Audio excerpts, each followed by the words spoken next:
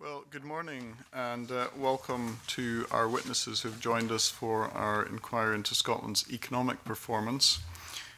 We have today, looking from my left to my right, first of all, Jackie Briarton, who is the Vice Chair of Women's Enterprise Scotland and Enterprise and the CEO of GrowBiz.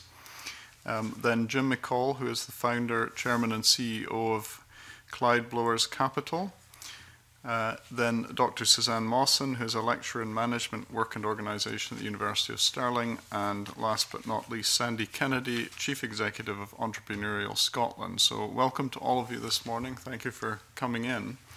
And if I might start with a question, the panel members may be aware it's not necessary to come in on every question, but we try to allow things to flow, and feel free to indicate by raising your hand if you wish to come in at point in the discussion, if you haven't already. So we'll start with a question from me and then move to questions from the other committee members. And what I would like to ask the panel about is how they see the Scottish economy as having performed over the past 10 years. And in particular, how do they view the developments in entrepreneurship in Scotland over that time period and business growth. So I'm not sure who would like to start off from the panel. Dr. Suzanne Mawson. Sure, happy to start. Well, from my perspective, I think we've seen quite a positive development in terms of entrepreneurial activity, and I think as well awareness and interest in entrepreneurship. I think a lot of this has been a sustained rhetoric within policy, but also within the wider media, and then the development of other organizations as represented here in terms of building this awareness. I think we still have a bit of work to do. I know we don't have the most recent figures on business creation in Scotland. I think the latest GEM report was 2014, where we did lag in Scotland behind the wider UK. And I think there's, again, room for improvement to be developing entrepreneurial intention and new venture creation within Scotland. Part of that, I think, is about building confidence. And if we look at the GEM figures, I think for me, the big thing that's come out is a gap in terms of people's perceptions of the skills and the abilities that they have to be able to start a business. And working at a university, I see this quite often. There's such strong interest in starting businesses, and almost a worry that individuals will be unable to actually do that. And I think if we want to continue our positive trend and see even more businesses started, more entrepreneurial activity in Scotland, this is perhaps a place that we can start by building that understanding of skills and knowledge needed to be able to start businesses. Jackie Briarton. Yes, good morning. I think following on from Suzanne, I would say if I focus on the two areas that I'm particularly interested in, potentially knowledgeable about, is gender, women's enterprise, and also rural enterprise. And I think looking back over the last 10 years, we've seen some progress in the number of women starting and growing business in Scotland. But I don't think we've taken advantage of the huge potential that there is to grow that 20% that's the current figure. And in a rural context, I think we've actually probably sadly neglected a lot of our rural economy, given that compared to urban, rural is particularly dominated by small and micro businesses, and the rate of self-employment is more than double that of urban. We haven't actually provided the kind of support that these small and micro businesses really need to grow, because after all, they're the pipeline to become the SMEs of the future. So I think those are two areas that I think there's lots of potential going forward if we can have a more gendered and rural proofing approach to both of those. Thank you. And Sandy Kennedy. So thinking about the last 10 years, I think we should be looking to data. So there's a question about how good is the data that we've got as our performance, and what data do we need looking forward for the next 10 years to make us not only understand how well we're doing, but also which bits are working, which bits aren't. So just looking backwards at the data over the last 10 years, we have GDP growth, which has been relatively weak. both in Scottish terms, but also against the UK. We have an improving productivity performance, but again, still relatively weak, only just into the second quartile. Our higher education R&D is good, but our business R&D is right down in the fourth quartile. So there's some pretty tough, maybe mixed message, hard data. I think in terms of looking at other sources of data that we do have, in terms of those organizations that scale up, and this is, see it as an indicator rather than something that's thoroughly researched. But if you look at the top 50 firms in the Insider 500, the most recently created firm was founded in 1985, and that was City Refrigeration by Lord Willie Hawkey. So we have not created a firm in this country that can get into the top 50 since 1985, for 32 years. That's got to ask significant questions, and that's despite obviously a strong focus on high growth. Similarly, when you look at the landscape of entrepreneurial leaders from startups but right through to scale-ups, the number of female founders that we have and female CEOs is I don't have the exact percentage because I don't believe it's available, but it's very low number. So I think there's a key point there about latent potential. And I think overarching, and I think we can look at the hard data from the past, we can look at some of those more specific point data from Insider, etc. But the key thing is perhaps how we feel, and that feeling is Scotland has much more potential than perhaps we're realising. And we could be looking around and going, this is something that we could accept as being, this is just the norm, this is where we are, this is where an industrialised economy at the top of Europe really should be. But in the people that I spend a lot of time with, they believe that Scotland has got huge potential and we're not fulfilling it. And that to me is the more pressing challenge, which is how do we unlock that potential across a whole manner of different ways. May I ask, does that relate also to the question of the rate of business, startups, business growth? So I think that there's two different points in there. Firstly, the rates of startup, yes, will ebb and flow and has ebbed and flowed over many decades. The issue I have is that we need to do both. We need to keep that sort of that top of the hopper startup flow coming in, but really it's about how do we then move that to create jobs, and we create jobs by growing firms, by exporting, by increasing the talent flows that are going amongst those organisations. So yes, startups are important, and yes, we should track that number, but it's illusory to just look at that number alone. We should be looking at how firms are growing, and then how they're exporting, and how good we are at creating new jobs. Jim McCall. Yeah, I think there's certainly been a lot of more interest in entrepreneurial activity and people trying to start their own businesses over the past 10 years. But I think it's been driven by a lack of opportunity for high quality jobs, and people are being forced into looking at that rather than doing it as a first choice. And I think it's a good thing that they're looking at it. If I look at the decade before that, 97 to 2007, that was a much more golden era for Scotland. There were a lot of businesses grew, a lot of entrepreneurs came to fore and encouraged others. And, if you ask why has it changed, and I think it's down to the support for growth and the support for businesses, including micro businesses and SMEs, has disappeared. We don't have the support structure that we need. Before 2007, we had good support from mainly two of the Scottish banks. And, you might get the quip back, well, that's how they got in trouble. It's not how they got in trouble. They gave very good support to small businesses, which they don't give now. They're very restricted in the support they can give, and they've pulled back quite a bit. So that support's not there for small businesses or for businesses that are growing. Exporting is what we want to, we want to encourage our SMEs to export. The export finance system that's in place doesn't support SMEs. There is theoretically a UK support system there, which says that the government will underwrite 80% of the export finance.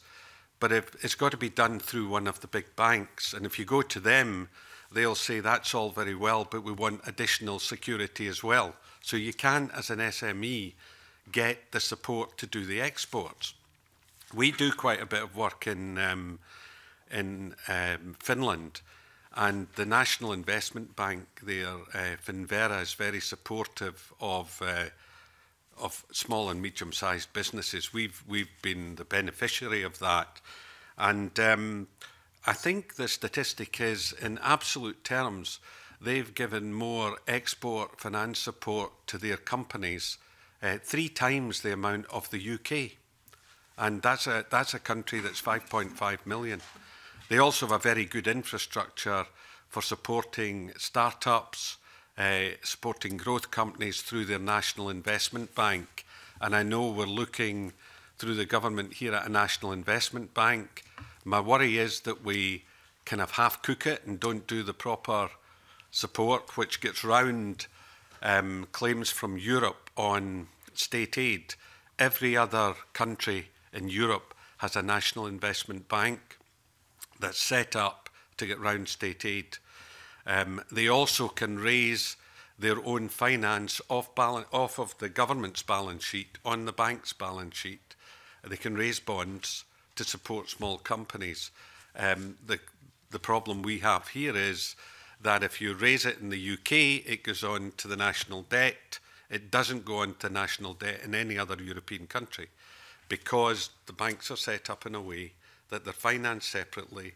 They're commercial entities owned by the government, and they actually make money for the government. So, you can raise money, support your infrastructure programs, your small businesses, your growing businesses, and you can do import substitution. Because if I'm competing against a Polish or a German or another European country, bidding for local work, as I do in my shipyard, then it's an uneven playing field. I don't have the support to put in place the guarantees that the Germans and the Poles and then every other European country has.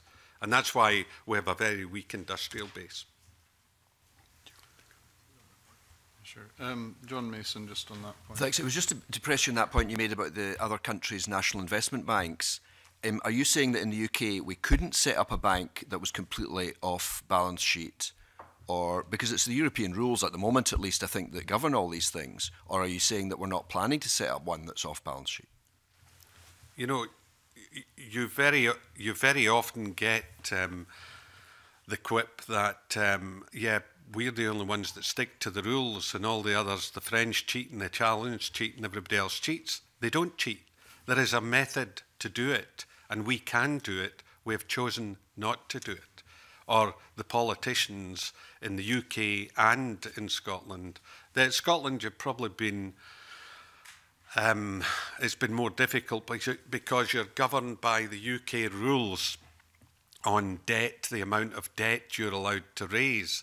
But arguably, if you set up a separate investment bank, it should be outside those rules, because every other country goes and raises it on the markets. And because it's government backed, you can borrow at low rates, and then you're lending on and giving guarantees to companies to support their growth. But you're charging a bit more than you're actually paying for your bond.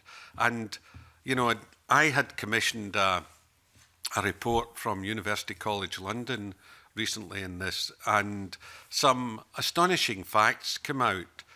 One which I thought was really quite surprising was, if you look at Germany, their National Investment Bank, KfW, if you put their debt that they raise in the bank onto the German national debt, they would be the third most indebted nation in Europe after Greece and Lithuania. But it's not part of national debt, and it shouldn't be viewed that way. We can choose to do it here. But we need to be, ambitious enough to do it properly. And, I just hope that with the National Investment Bank we're setting up here, that we're ambitious enough, and we make sure that it can get round European rules and that we don't have state aid rules held up. Because, you know, we're obviously going to have some sort of trading relationship with Brexit. So there's going to be state aid rules. If there's a trade agreement of any sorts, there's going to be state aid rules. Now you need an investment bank like this more than ever. Thank you. We'll move on to a question from Andy Whiteman.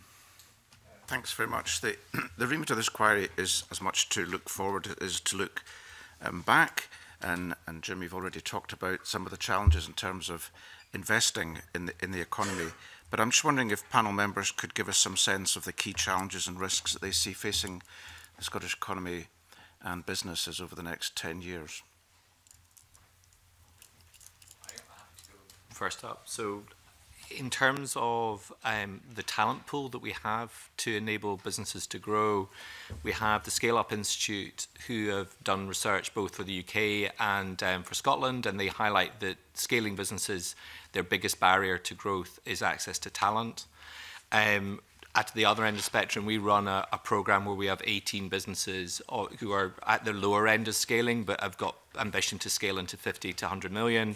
They say that their number one issue is access to talent, and even in that group, they have currently around 50 positions vacant.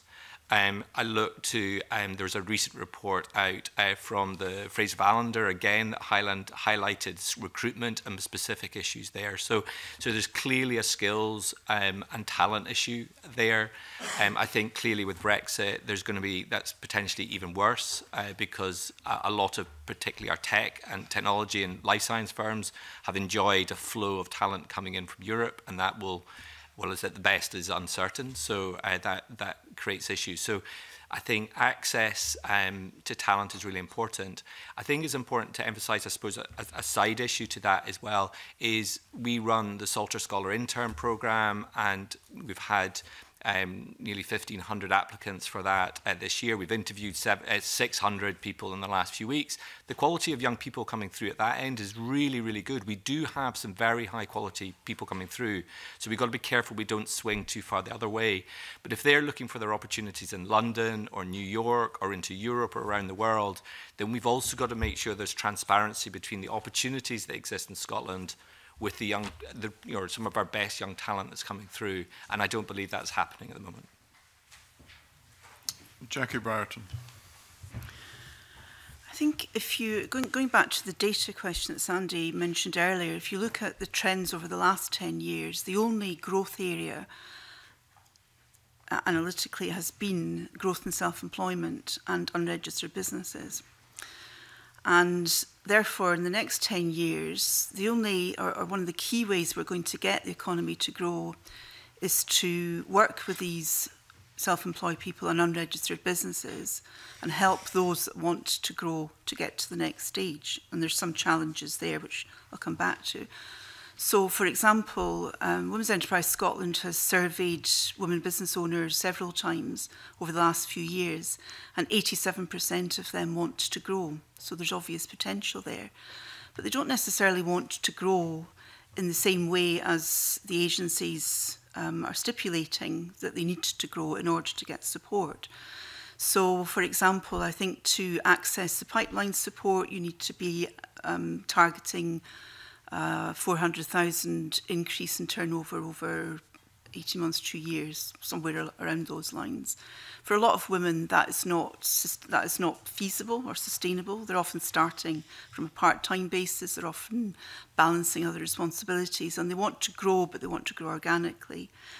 So to take advantage of the opportunities and the potential over the next 10 years, I think we have to have a fundamental relook at the way that we support businesses at that early stage and how we actually help the micro and small businesses to get to the next stage, because once they're past start-up, unless they fulfil the criteria for high growth support, there's nothing for them. We've got a vast array of missing middle businesses in Scotland who literally can't access support. But I think one of the other huge challenges is digital. So it's an enormous opportunity if we reach the target we're setting in 2021 so that every business, every household can access high-speed broadband, that's going to increase the number of micro-businesses who can actually operate really efficiently. They can actually use e-commerce to expand. They can do all sorts of things that they couldn't have done 10, 15 years ago. And yet, if you look at some of the recent stats, less than a third of our businesses are using digital at the moment for cloud computing, CRM, data analysis. There's still a third of businesses that don't have any digital presence at all.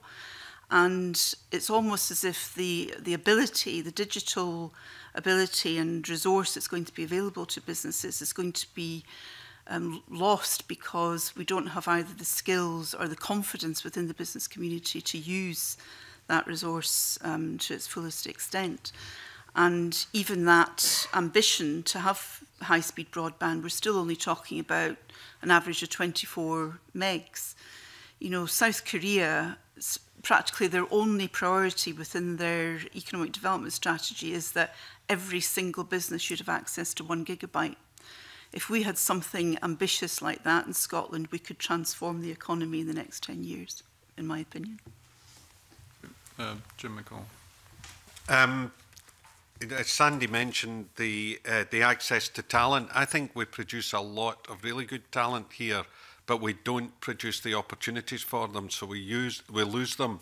I mean, I'm a supporter of Entrepreneurial Scotland. We've supported some of the young people coming through, and I've spoken to them after they've been through the course, and they're buzzing with energy. And my big fear is they'll go into a company and they'll get it knocked out of them.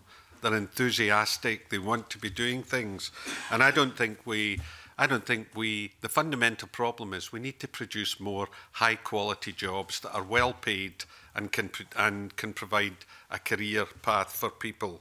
You know, we're producing low cost jobs just now. Unemployment is low, but it's the quality of the jobs are not what we really want here, I don't think. And productivity is another issue that comes up, and it's always linked back to R&D. In my view, productivity, it may have a small connection to R&D, but the two big factors, or three big factors, I think, in productivity are happiness at work, security, and fair pay. And if people have those three things, surprisingly, productivity goes up. I've experienced it in my own businesses. It shoots up, and it's got nothing to do with us plugging in a lot more R&D. So we need to be focusing on higher quality jobs, fair pay and security. And then I think the productivity follows. And that's all about the support that Jackie's saying is needed for these smaller businesses. It's just not there. And you're kind of muscle bound in a lot of the entities you have to support businesses. I've tried it with a couple of things, and you get to a dead end. Well, it doesn't really fit the criteria for how we can support you. You know, we need to have a more flexible approach, and I think there are ways we can do that.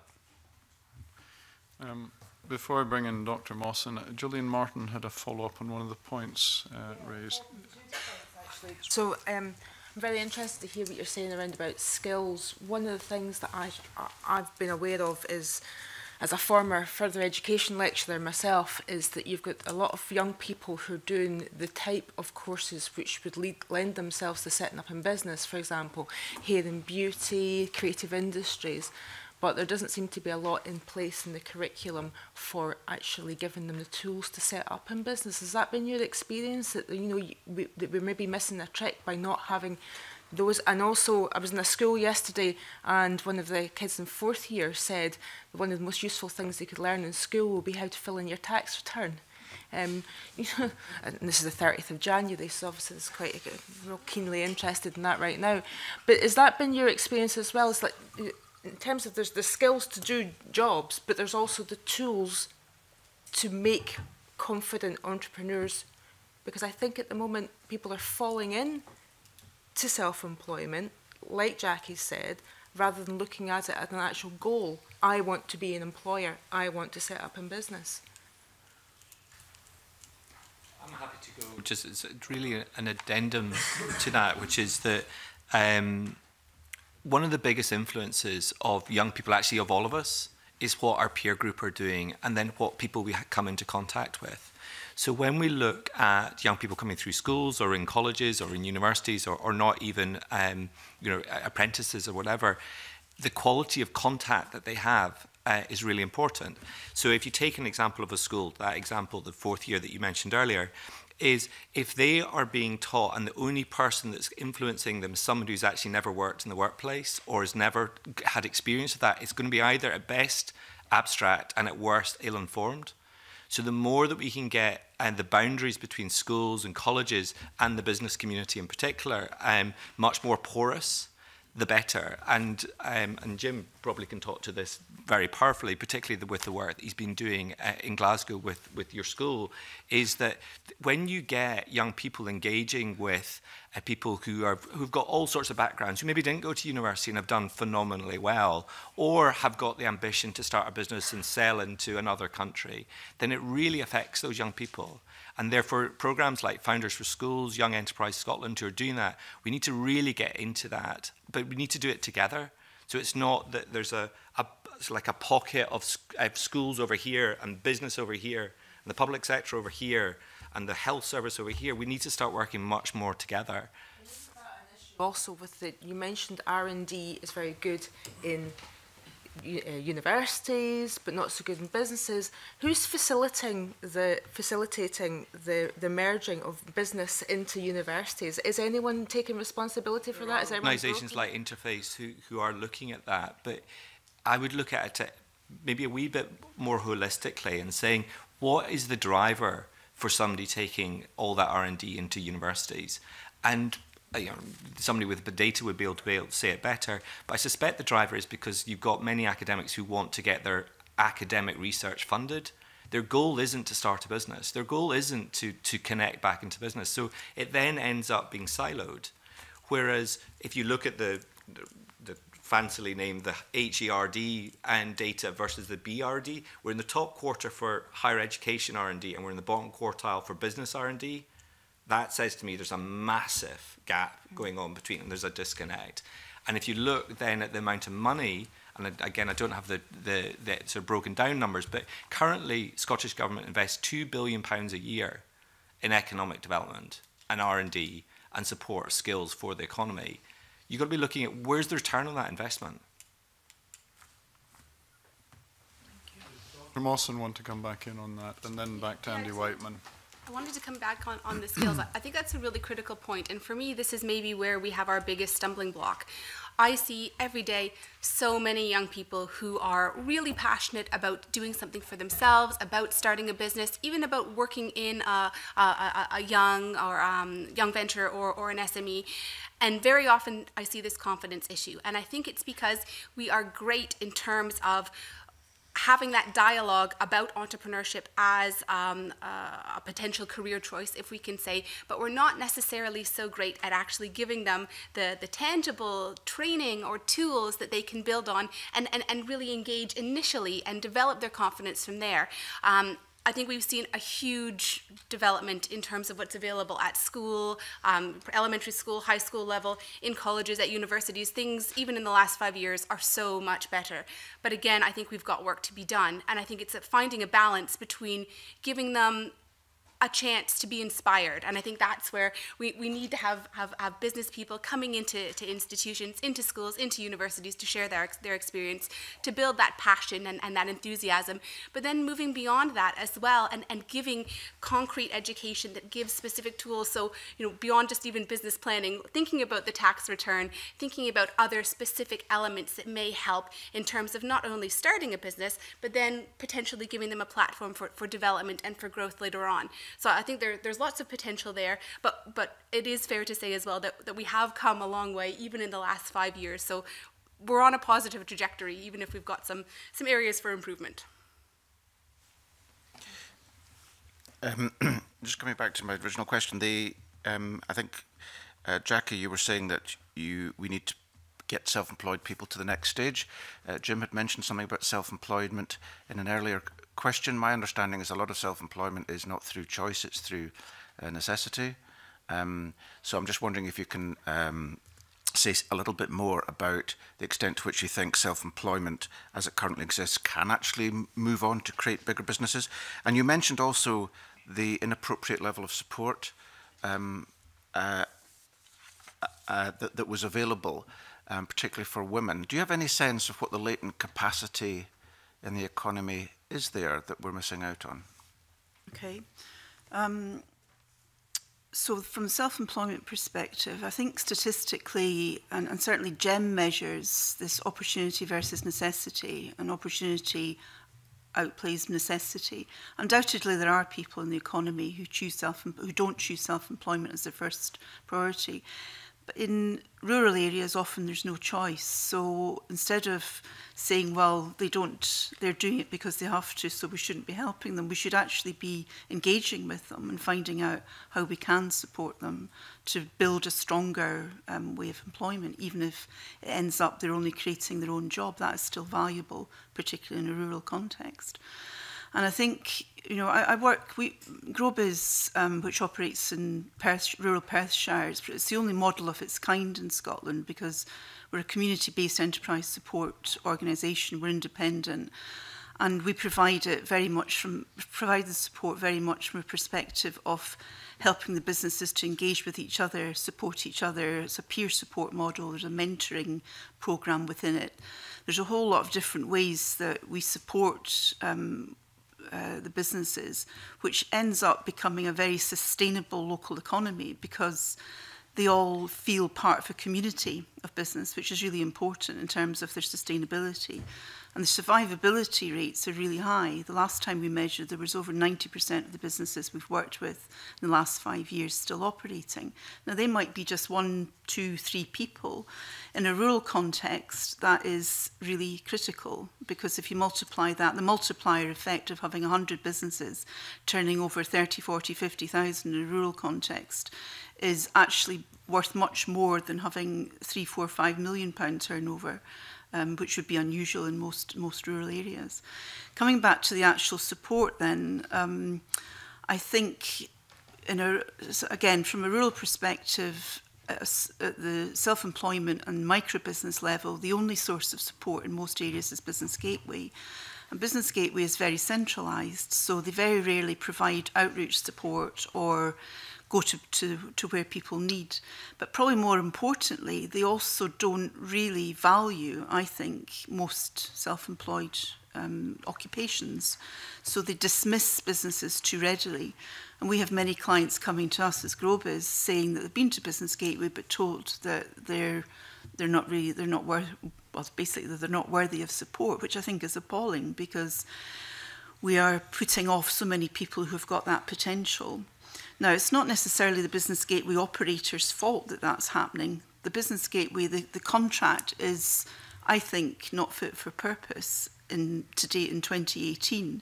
It's an approach that it's very similar to the approach we were taking 15, 20 years ago to supporting business. It's a transactional approach. It's minimal. It misses out, I think, on a lot of opportunity and potential because of the way it works. And I don't think it's the contractors or the operators' fault. I think we just need to rethink that. And perhaps controversially, I would say through the Enterprise and Skills Review, we missed an opportunity to review how that worked, because to me that would have been a chance to actually take a more radical approach to how we support business. And it's not about that is more costly. We've costed out how Grobiz operates. We've supported 300 businesses in the last year. It works out around £700 or £800 a business, and the Business Gateway cost is around £1,100 a business. So it's not about cost. You can create a really effective relational model of business support that works. And if you do it in a facilitative way at a local level, it doesn't need to cost a lot of money. Okay, thank you very much. And now John Mason. Thanks, Convener. I'd like to focus on the whole question of growing businesses. And I mean, I look at the business pages of the Herald sometimes, and some small growing business has sold itself to Microsoft or Google or some huge international organization, and that's seen as a success, and a few people have made quite a lot of money. I always feel disappointed when I read that kind of story, because I feel, sure, could that company not have grown more as a Scottish company with its headquarters in Scotland?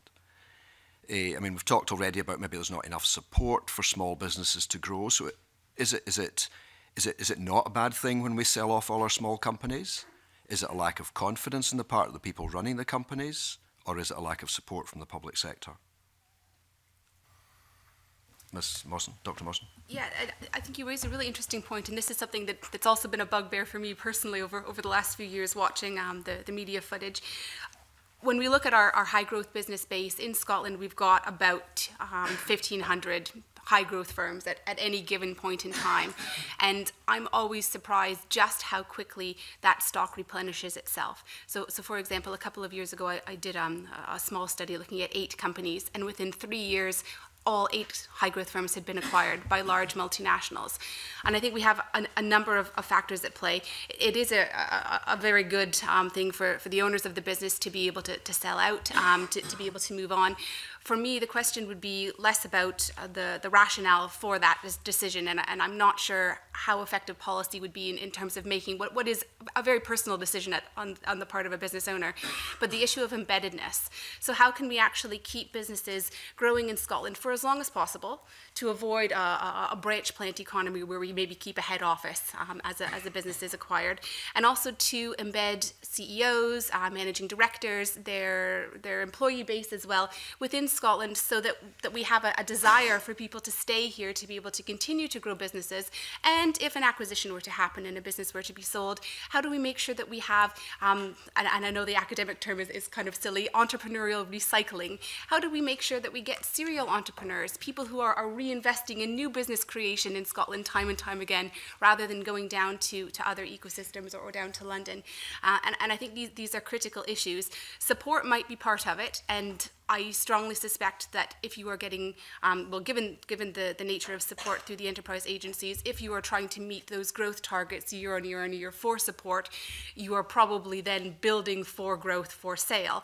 And I wonder if maybe that's part of the issue there. Having such discrete targets may lead for an exit strategy, or again may make companies be more visible to potential buyers from outside of the UK or even in the UK itself. But I think maybe if we focus on this issue of embeddedness and really trying to get individuals and their organisations to see the benefit of staying and growing in Scotland for however long that may be, I think we'd end up in a much better situation than we are in currently, where we're giving an awful lot of funding to very, very promising early stage businesses, tons and tons and tons of support, financial and otherwise, only to then help line the pockets of big multinationals and to give away our IP and our other benefits that I think should be kept here and should be benefiting Scotland and the Scottish economy. I think that's a very healthy part of the whole entrepreneurial cycle. What we're missing is stronger businesses based in Scotland that can buy those smaller businesses. And, you know, that's the whole tier that we're missing out here. The bigger businesses that can take them to the next stage are elsewhere. We don't have the businesses that can then say, okay, I'll take this business that's been grown very strongly and it's a great business and it's got a good future, but the commitment to finance that going on is big. And some people aren't up for the risk of that. And, you know, it plays into the support, the other kind of support that's not here in Scotland to go to that next level. So, you know, I think we have to break the kind of logjam here and try and get businesses, grow a tier of businesses that are bigger businesses that can take the smaller ones or the medium-sized ones on to the next stage. But they've got to be based here, they've got to be Scottish businesses. We haven't broken through that, and we're in danger of not breaking through if we don't put in place the infrastructure to get above that level so that we create, again, it's back to creating good quality businesses with high quality jobs, to retain the talent. You know, it's not rocket science. Can I just ask one, just to follow up on the points just made by both of you? Is it slightly more complex than that, because it's not just about the company and the actual ownership? So selling a company to a large multinational doesn't mean that the money paid for that leaves Scotland. And I'm just thinking of a company that where a similar situation occurred, but the people that have the money now wish to invest that back into Scottish companies. So there's the aspect of the capital, whether or not the intention is that that then is put back into business or not. And is that something that can be measured? Because it's also about the capital and where the money that comes from the sale is then invested into. Because if that is then invested back into Scotland to grow new businesses, it's not lost in that sense. I appreciate that the ongoing profitability of the company that is sold may be, but is that part of that scenario? To be honest, I'm not sure of any data sources that would be able to track that at this point in time, but I don't see that it's something that couldn't have systems put in place to try and measure. And I agree, if you could determine exactly how much of that money was recycled within Scotland, that would give a far more accurate picture as to whether anything is really, really lost, or whether we're just seeing a bit of recycling and rejigging. There are some data sources. Young Company Finance, for instance, tracks all deals that are done in the high growth sector. So I know that they would be able to get to that data, I would have thought, pretty quickly. Just to re-emphasise, I think points that have already been made, but I think worthy of repeating, which are that there are different types of sale. There's the sales where we sell businesses, say, for 20 million, where they've got a latent potential to be a £200 million business within the Scottish context, or maybe even more.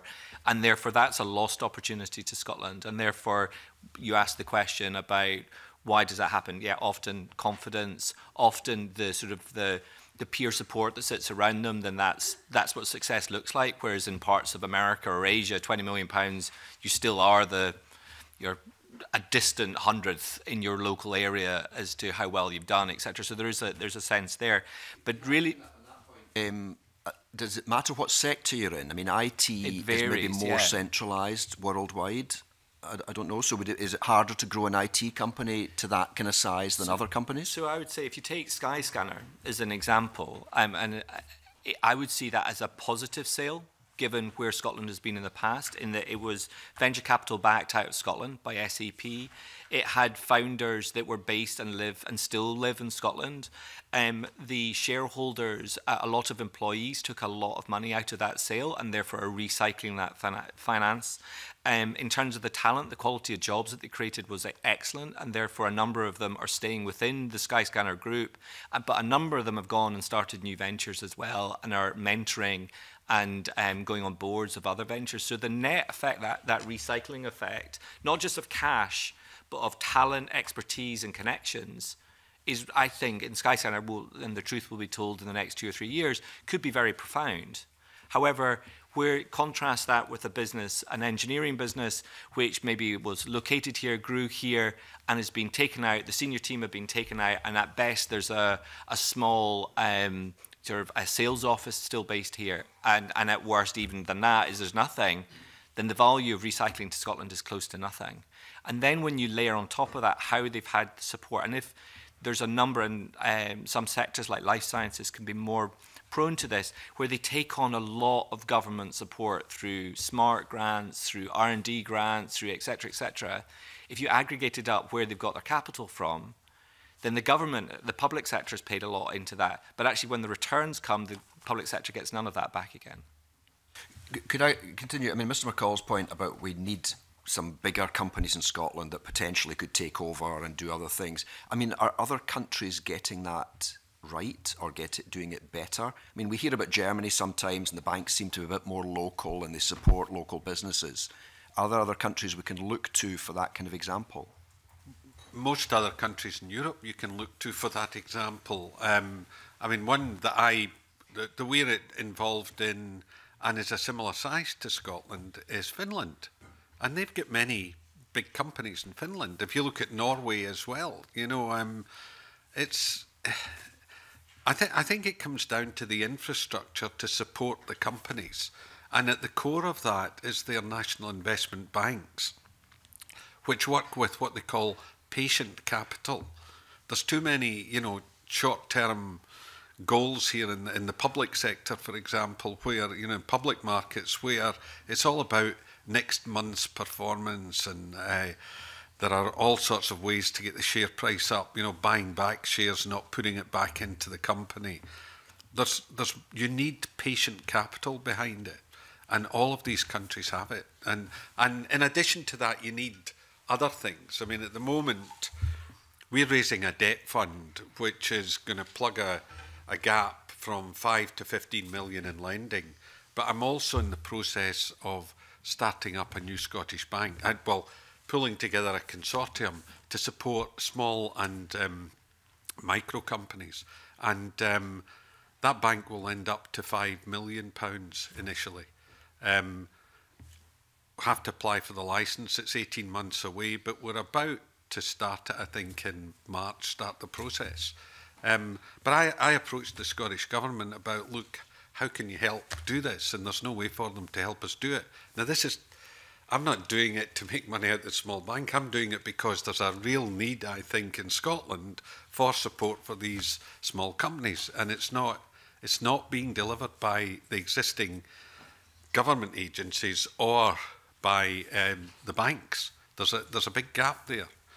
And there are thousands of companies that we've identified that need access to this kind of support.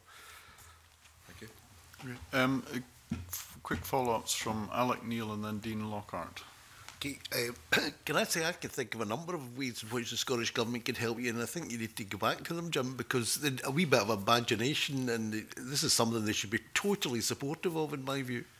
Well, the vehicles that they have are only there if we can't get the capital elsewhere, and the response to me was, "You'll find a way to do it," you know. And I just think we need a more collaborative approach to these things, rather than, you go in and try and do something. We need a more collaborative approach. Can I ask more generally, both of what you've said, which I totally agree with, and what Jackie has said about how, I mean, Sandy made the point, the Scottish Government is spending £2 billion a year at the moment on economic development. What return are we getting for that? And Jackie, I think, rightly made the point, and you at a national level made the point in relation to the National Investment Bank. Our delivery mechanisms may be part of the problem now, that they are out of date. They're no longer fit for purpose. And I'm not being critical of Scottish Enterprise or High or anyone else particularly, but I was the founding chief executive of the Prince of Scottish Youth Business Trust, and one of the benefits of that was we were not a government agency. And therefore, we set the rules, minimum bureaucracy. Business people were the ones involved in making the decisions and deciding whether a business plan was viable or not. So my question is, and you know, I often used to think if a Tom Farmer went along to Business Gateway, and certainly if he went along to one of the high growth support units, he would have been chased away because he would not have been perceived to have been a high growth potential. Many retailers would have been in the same position. I suspect maybe Amazon, if they'd gone to Business Gateway or to Scottish Enterprise, would have been sent packing as well. So it seems to me, from one of the things you're saying, there's a lot of things that we need to change, but one of the things we need to change is the whole delivery mechanism to make it much more flexible, much freer of government, much more imaginative and dynamic than I think it now is. I mean, it's 10 years since we reorganised Scottish Enterprise and Business Gateway and all that stuff. A lot has happened in that 10 years, and I think what you're both saying is it's no longer fit for purpose. Well, as I said before, totally agree with you. And if you look at, that 2 billion investment first of all, we're only putting 12.5 million of that into the business gateway operation. And if the whole small and micro sector is reliant on that as the major, or the main source of support, that is proportionately not really enough in order to spot the future Tom farmers and to support them in the right way. We have to make it more flexible. We have to be more responsive. It needs to be decentralised as well, because of course now that Business Gateway is delivered through COSLA, it's come within that context of local authority pressure. So the local authorities, rightly or wrongly, are now looking at their budget restraint. They're potentially, I think they're spending less on Business Gateway than they perhaps were 2 or 3 years ago. So that whole area that's so critical for our economy is actually being pinched because it's possibly not in the right place. We've also centralised the Scottish Enterprise and High operations of, since the local enterprise companies went. Now, there's all sorts of good reasons possibly why that happened. But I think actually the PSYBT model is a really good one to look at, because the good enterprise trusts in the days were much more local and were much more dynamic, in my view. I ran one of them as well. Well, I was just going to say, 20 years ago, when I started my own first business in the 80s, it was the local enterprise trust that supported me. And they were local people, local businesses, business people who wanted to help new businesses. And there was an independence and a flexibility there that we just don't have now. Everything's been bureaucratised. I mean, we've got a business advisor in our area who's a perfectly nice guy, but he's never been out of the public sector. And that's not uncommon within that context, because a lot of the economic development personnel in local authorities have transferred into the Business Gateway. So we're really, I think we just have to relook at it all. And as I say, there are models now. There's some good stuff that's captured, and this is a rural review from the European Network of Rural Development that looks at, what did traditional business support look like, and what does smart business support look like. And it is about taking it away from that one-to-one transactional, very kind of top-down approach, and making it much more getting businesses involved in delivering alongside professional advisors, facilitators, and just loosening it all up and making it more possible. And presumably in that, I mean, I think one of the drawbacks of the existing system is that we've got a national system that's applied right across the country, irrespective of whether it's the right solution for that. You say rural areas, for example, are entirely different from urban areas. So we need a much more diffuse type of approach to allow flowers to grow and so on. Well, GrowBiz came about because a group of local people in Eastern Perthshire decided that they needed a support system that suited that area. Yeah. And we've always listened to what our business or clients are looking for rather than say this is what you're getting, and it works. And we've had a lot of interest from other areas, so we may start to get a little bit more traction around that, but that needs supported as well. But I was just going to say the new South of Scotland agency is surely a fantastic opportunity to try some of that out and to take a different approach, and not just to put a blueprint of the current SE or high models onto it and make it work like that. But I think there needs to be some activation, there needs to be some involvement from other bodies to make sure that doesn't happen, because that's the easy option, I think, going forward. Can I ask Jim, just coming back to the National Investment Bank, I totally agree with everything you said, because I've seen it operate in other countries and it's very successful.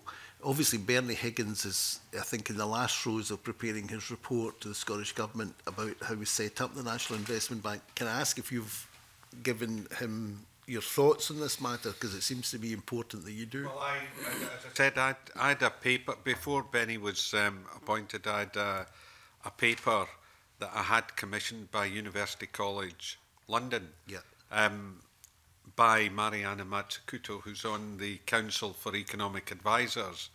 And I've been lobbying for this for a while because of my experience in other countries, and I'm glad to see that it's being done. I haven't spoken to Benny directly about it, but I did. He has got a copy of the report, and I was supposed to be seeing him on Thursday. but he's been called to another meeting. So, I mean, I'm very aware that we're nearly at the end of February, and I worry about what might come out. But hopefully it'll be, I mean, it's got to be a positive move. But I think it is a great opportunity to re-look at a number of the supports that we have for business. And I know there'll be pushback on, well, we don't want to make it too complicated to start with and lump everything in. But there really needs to be some sort of vision on where it's going to go to. Yeah. Because there's no use just plugging something else into the mix and confusing people about the roles of the different entities. I think you need to do it. And I think it would be good from the national government, from Westminster, to try and get some responsibility for export finance, because small and medium-sized companies need a more flexible support in export finance, and it'd be better handled. It'd be better as a devolved responsibility than handled from London. So, you know, I would encourage that being part of the National Investment Bank, because it's not working what's happening just now for SMEs. Can I just ask if your report is public, or is it possible for us to get a copy of your report? I'm happy to send you a copy, yes. Yes, could I add, if there's any issues that are raised, then we would invite witnesses to send in writing any further thoughts they have on any of the issues and points made here. Now, I'd like to come to a short follow-up from Dean Lockhart and then move to a question from Jackie Bailey. Thank you very much. I think Alex has covered some of the issues I was going to address, but a quick follow-up. We do spend £2.5 billion each year on enterprise skills development in Scotland, but we don't see the return in terms of business growth or economic growth. With the SNIB, the Scottish National Investment Bank, coming on stream, that hopefully will make a difference.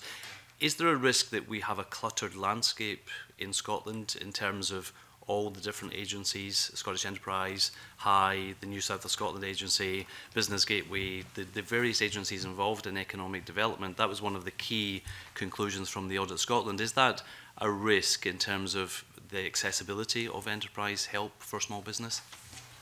I think Sandy to start us off on it is that it's not maybe taking a step back is when we look at the healthcare system and the public sector, then a decision is made by the state that actually all the professionals exist either within the NHS or within a small group outside of that.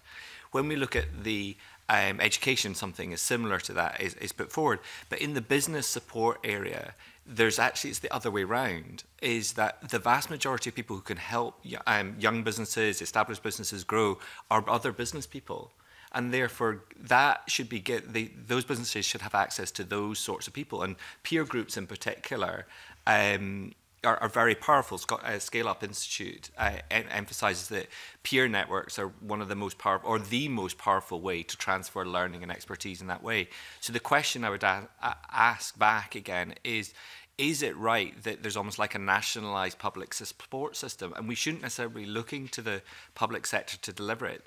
The public sector's role, and this has been highlighted in work by a professor based here, although he had to go to Canada to do a lot of his research, Professor Ben Spiegel, is the state's role to nurture the so-called ecosystem rather than to be the key point of delivery every single time. Now, that's not to say that the public sector doesn't have a role to play, but it's a role to play in partnership with others.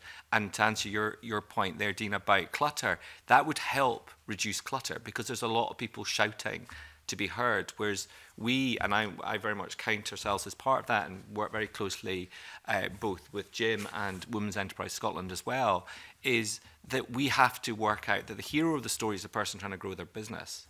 It's not us. And we need to get back and work out how we collaborate to deliver for them and not be the ones either shouting for money or do this or do that and causing the confusion.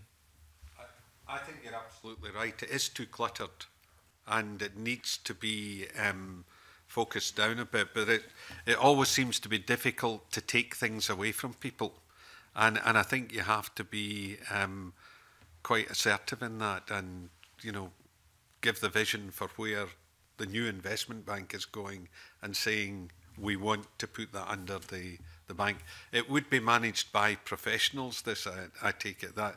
because you don't want it managed by civil servants, to be blunt. Thank you. Perhaps we can come to Jackie Bailey, and then others may want to come in on these points. Thank you, Convener. I'm sure we'll return to the National Investment Bank in a moment. But I want to explore exports with people, not least because we are a net importer of goods and services. We operate an annual trade deficit. And this week, from the Export Statistics Scotland series, we find out from 2016 that there's been quite a substantial drop in exports across Scotland, particularly to our largest market, which is the rest of the UK, a drop of something like 11.6%. So I'm curious to know what you think we can do to boost the number of firms in Scotland exporting goods and services overseas, or indeed to the rest of the UK. Jackie Brayton. I just wanted to make a point generally that I don't think we actually measure the correct level of exports, because again we're kind of out of date of the way people export, because I look around at small businesses we deal with and a lot of them are exporting, but they're doing it through e-commerce, sending goods off to customers all over the world individually, and these are not being tracked anywhere. So they won't show up in any statistics, particularly if they're small businesses. And I think that is one way, looking at the statistics of how many businesses in Scotland are generating sales generally, not exporting, but generating sales via e-commerce, it's only 30%. So we've got huge potential to build on that, going back to the new broadband availability that's going to come. And off that, if you could increase exporting through that, I think it would make it more normal for businesses to think of selling their goods and services outside Scotland. Well, I think, certainly on medium-sized businesses, it's definitely the support that you need that may be delivered through some sort of export finance, and even competing with European countries. And I'll give you an example of something. It was a medium-sized company, I would say, a pump company that I bought in 2007. Now, we bid to put the equipment in that when they were holding the Olympics in London. They were renewing the sewer system and so on for they hadn't been replaced since Victorian times. And Weir Pumps in Glasgow was the company that had supplied the original equipment. So we bid for that contract, and we're very close in price. But it was awarded to a German company. And it was awarded because the German company had more financial support, again, from the KfW, the National Bank. And can you imagine Olympic Games being held in Frankfurt and the Germans giving a contract for the infrastructure to a British company? But it was down to the support, the support mechanism in place to fund the working capital and maybe put up guarantees, because there were guarantees required. And perhaps I could just say something in guarantees, because that's a big part of exporting.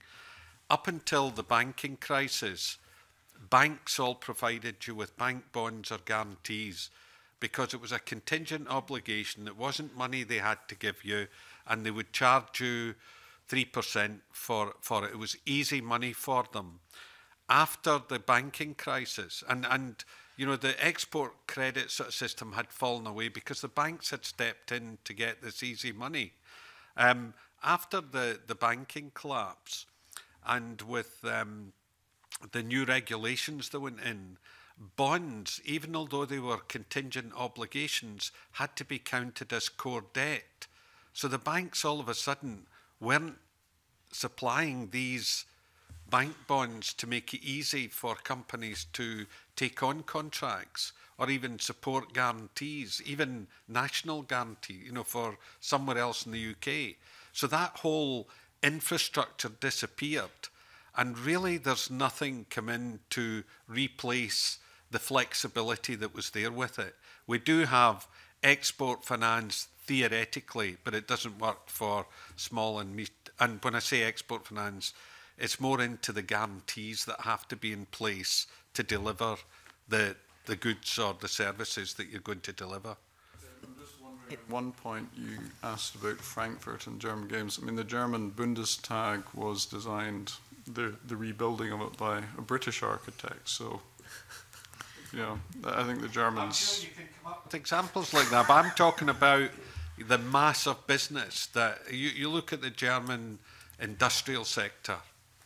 I mean, it doesn't even compare. It goes along and it's going down slowly as a percentage of their GDP. You look at the UK and Scotland, it's just collapsing.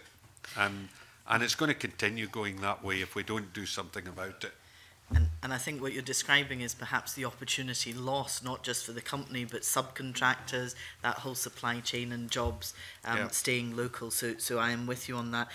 I want to tease out the National Investment Bank because it's been announced several times. We're now going to see it because they finally got the capital that will enable them to bring this into reality through financial transaction money. They're talking about, taking all your points about flexibility off the balance sheet, being creative so it gets round EU procurement rules and state aid rules. They're looking at £340 million. Is that enough, or do you think we're in danger of undercapitalising this? No, it's not enough by a long shot. And if I give you an example of a bid that we could have put in for Irish ferries for the shipyard, 315 million was the value of the contract. It had to be done by 2020. We would have had to take our workforce in Port Glasgow up from 360 to about 1,000. We couldn't bid for it because the terms were you get 20% progress payments and 80% on delivery of the ships. KfW backed Flensburg in Germany to take that contract. We can't take it. Now, an 80% guarantee in that's 250 million. So are the Scottish Government going to tie up 250 million out of that investment bank for one contract? No way. And when I compare it again with Finland, because I've got personal experience of that, that's why I've mentioned it a few times. Last year, their support in guarantees and bridging finance and capital for startups and growth was 2 billion euros in a year. That's a country of 5.5 million people, same size as Scotland. So it needs to be up at that sort of level, but I understand it's going to be $1 billion to $1.5 billion. And really,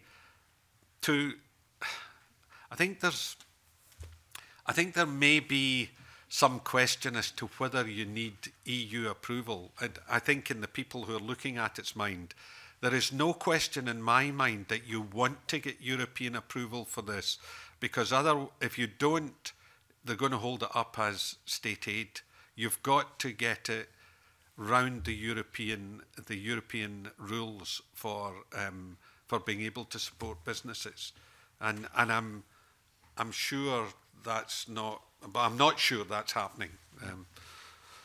So you would envisage it probably as almost a two-tier operation, one where they're providing guarantees and indeed loans to very significant projects, as well as able to perhaps engage with SMEs on export finance. Yes. Is that okay? And can I just say that a key part of it is being able to raise a bond for the bank outside of your national debt.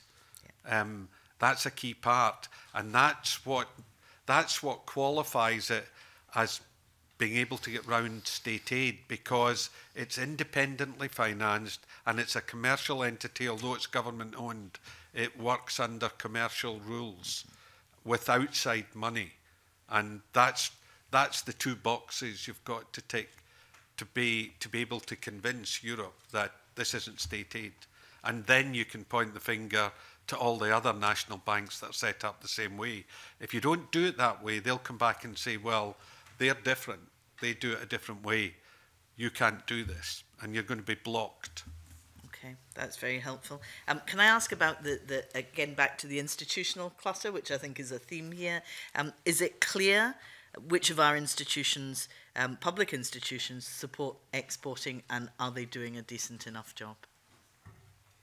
The only institution that I know that supports exports is UK Export Finance. Okay. And it doesn't work for SMEs because it has to go through the major banks. Then, although they will say to the government officials in Westminster, yes, we're doing this, we're very supportive, they ask smaller companies for additional security. And very often these companies don't have the security to give up because they're already fully secured elsewhere. Yeah. I was thinking of Scottish Development International, SE, any experience? It's not support for the bonds. Okay. You know, it's other types of support, which is also important. And on those other types of support, we've also got, like, I think the name's changed, but UKTI as well is obviously an important access point for firms. And I think, you know, there'll be some examples of people who've had excellent support and very fast and very clear, and there'll be other examples where they've got lost for potentially 12 months and got no advice. And in a growing business and in a business that's looking to export, 12 months of going to the wrong doors can be fatal, certainly to those export ambitions. I think they do give good support. It's the next step when you have to get the contract and fund it and put up the guarantee. Yeah. Because we've used them to very good effect on introductions, even using office space that they've had to help, and have found the support excellent. So I think that part is actually quite good, and I wouldn't do away with it. But it's all the kind of financial support that we've got in different forums that I think needs to be more efficiently organised. And Suzanne Lawson wanted to come in as well. I do think we have an issue of clutter, and the businesses I speak to, many of them are now quite early stage. They don't know where to go. And I think the big problem is to access UKTI or SDI assistance, you have to go through Business Gateway and through Scottish Enterprise. And I think the issue there is one of language. If you don't say, I'm a high growth potential business and I want to internationalize and I'm a technology-based firm, and using all of the different sort of language identifiers, firms don't make it through the front door. And so I think we're seeing a huge problem here in terms of access to even that early stage, more generalist support before they even get further through their own export journey. And I think the clutter is a bit of an issue, in how we can actually signpost individuals and organizations to relevant sources of support. I think is a big discussion to be had, and it links back into this issue of renegotiating or reorganizing the support landscape in Scotland. Like Jim, I think all the organizations have a role, and I don't think we should be doing away with anyone or anything, but I do think there's got to be a way that for the lay person, for our students, for our young people, for, you know, individuals who are starting a business without an existing network, how do we make sure they can access the right types of support in a timely manner so that they don't sit around waiting for 12 months? And I'm unconvinced that currently is the case. I think we have a lot of people who are turned away or who spend ages and ages looking for support and actually can't find and access it effectively. Thank you. And now moving on to Gillian Martin and then Colin Beattie after that. Thank you very much, Convener. I am interested in government can only do so much when it comes to businesses, and the Scottish Government's already done a few things around, like Scottish Business Pledge, for example, which is voluntary. The UK Government done the gender pay gap reporting, which doesn't have an action plan associated with it. There's, people can have an action plan, it's again voluntary, but they're not asking for one. And you're talking about business support, and when business support maybe comes from agencies like Scottish Enterprise, Business Gateway, or if we have a Scottish Investment Bank which is actually giving out finance to companies, do you think that should be dependent on companies making promises to deliver fair work? Because you're right, a few of you have said that a sustainable economy comes out of having good jobs, having fair work, having opportunities, having people actually satisfied in the work that you're doing. you see that there's any movement there? And that's the way to encourage people to deliver fair work? Well, I think it is, but you're in danger of then looking at companies that maybe can't provide high wages. You know, you've got to create higher wage companies, but not damage or kill the ones that can only afford to pay lower wages, because there's a role for that. If it's an entry, if it gets someone into work and it keeps them busy and it gives them a platform to move on, then, you know, do you go with the living wage or the minimum wage or whatever? You know, there's a lot of low-paying jobs about in Scotland. They're not bad people, and they're providing a good opportunity for some young people, maybe some older people as well. But I do think that on the whole, in general, in companies, you should be, you know, they should be seen to be paying good wages, have equality, and all these other things that we're asking about. And you know, on the pledge, this came up, the business pledge. This came up recently, a meeting I was at, and I think there was some complaint that only, is it 5,000 people have signed up to business pledge out of, you know, a whole load more companies. That doesn't mean that they're not doing what the business pledge is asking them to do. Not everybody wants to go out and wave their hands and say, I've signed up to the business pledge. I think there's a lot of businesses do it that are not signed up to the business pledge. And I wasn't signed up to the business pledge, but I do all and more of what the business pledge is asking you to do. So I was approached after saying this to sign up to, which I have done in a number of companies we have. But we hadn't bothered doing it because we're just doing what we think is fair and the right thing to do, and it fits with all of those. So it's dangerous just to look at the people who are signed up and say it's not working, because I don't think that's the case. I think it is, the whole undertone is that the majority of businesses are looking to do what's in that pledge. Encourage the businesses that are not doing the things that promote fair work into doing it by making the business case for it. For example, we had a big inquiry in the gender pay gap, and we had some great big organisations come in here and saying how they were trying to eradicate the gender pay gap, but not many of them were actually able to articulate what the business case was for that, and I'm convinced there is one. It's very easy to solve the gender, you know, that gap. Just be fair about it and pay the same. We had a discussion at one of our meetings yesterday. All the females in our business earn the same as something more than their equivalent male. You know, I don't But that's equal pay. That's not the gender pay gap necessarily. There's a lot more to that. What do you mean by the gender pay gap? The gender pay gap is about women's progression within a company, for example, over a period of time, putting things in place in the company that allows maybe people with caring responsibilities to be promoted in a way that's fair with the people that don't have caring responsibilities. There's a lot more to that. Flexible working, for example.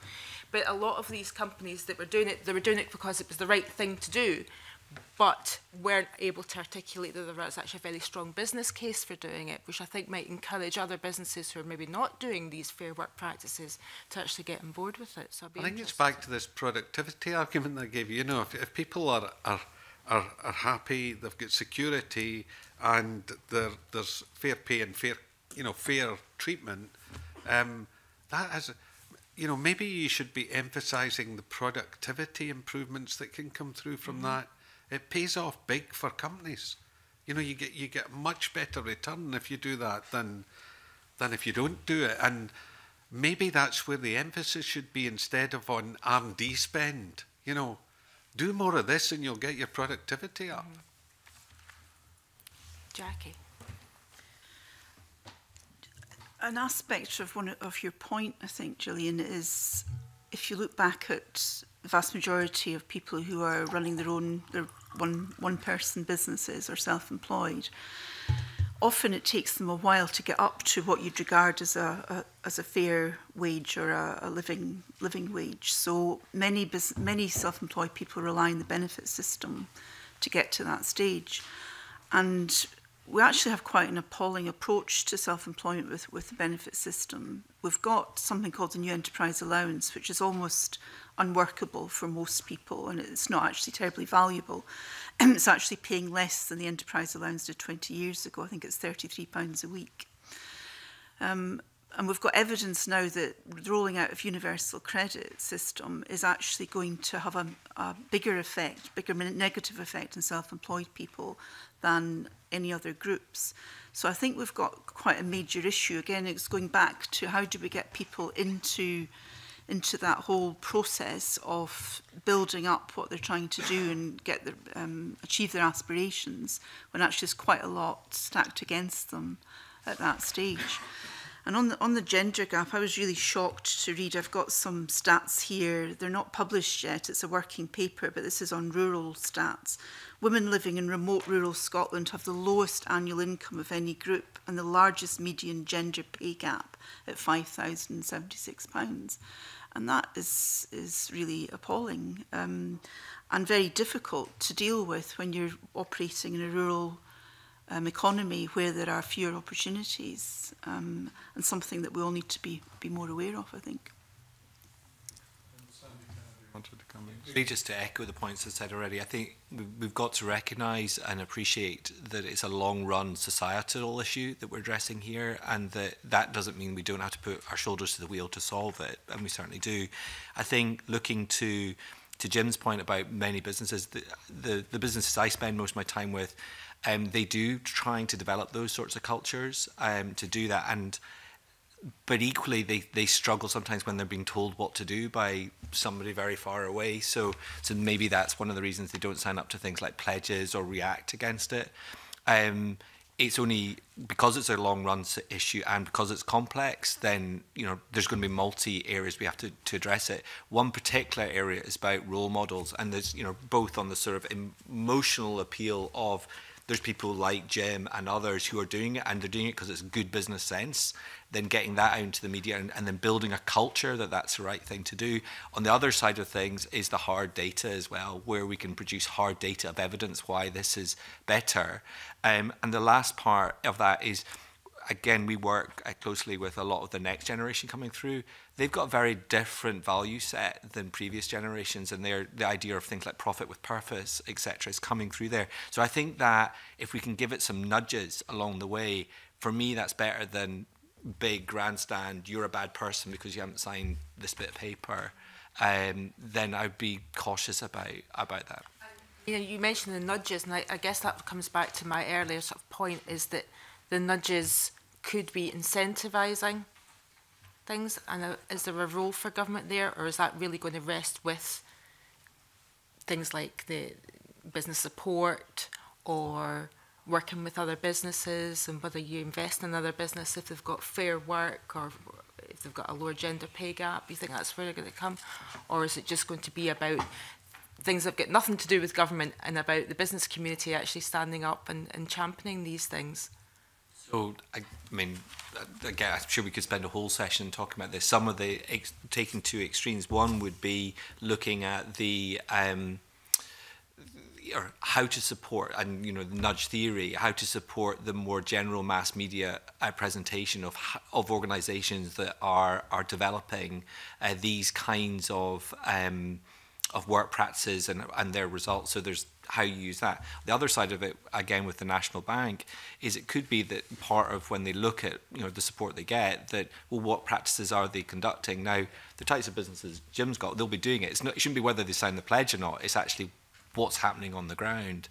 That's a much clearer way of doing it as well. So I would look at every single opportunity of influence there is, and then keep that moving forward. But do it because it's good business.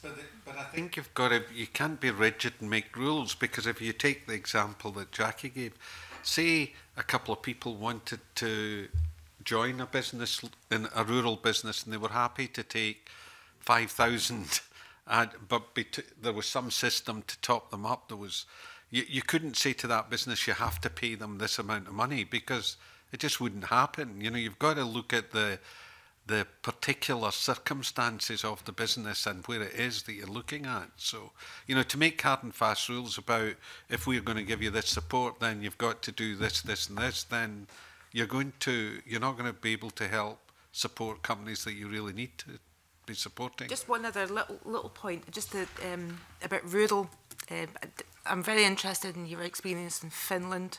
I'm going there in about 6 weeks. And I'm interested, does the Finnish economic activity have an equal, well, obviously not an equal, but a good rural spread, or is it all concentrated in the big cities? It's actually quite rural. I mean, we're halfway between Helsinki and Lapland, and you know, it's all. I mean, if you look at Finland, it's all kind of trees and lakes, and there's communities all over the place. So it can be done. It can be done, yes. Yeah. Okay, thank you. I'd like to move on now to Colin Beattie. Thank you, Convener. I'd like to ask two questions kind of around the same subject. The Scottish Fiscal Commission has commented that, or believes that weak growth in Scotland has become structural rather than cyclical since the Depression, or at least since the recession. So I would like to ask, do you agree with that? And why has it happened?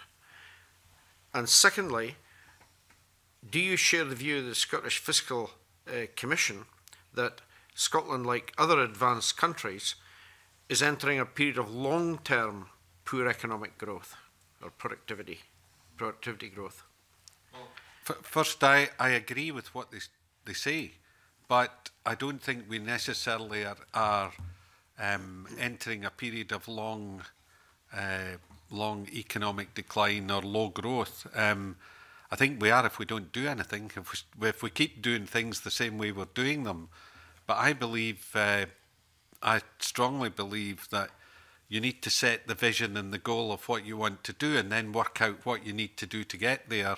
And to get to higher growth is absolutely possible, but we need to be doing the right things. The explanation for it, probably sound like a broken record, but the banking crisis at 2007, 2008, you can't underestimate the support that took away from businesses.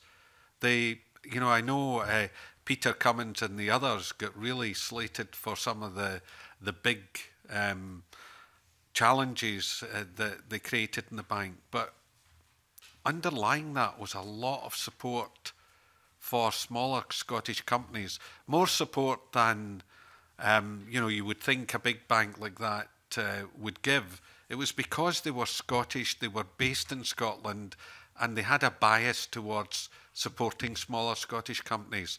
We don't have a Scottish bank anymore. You know, Royal Bank of Scotland, I've got to go to London to speak to anyone senior.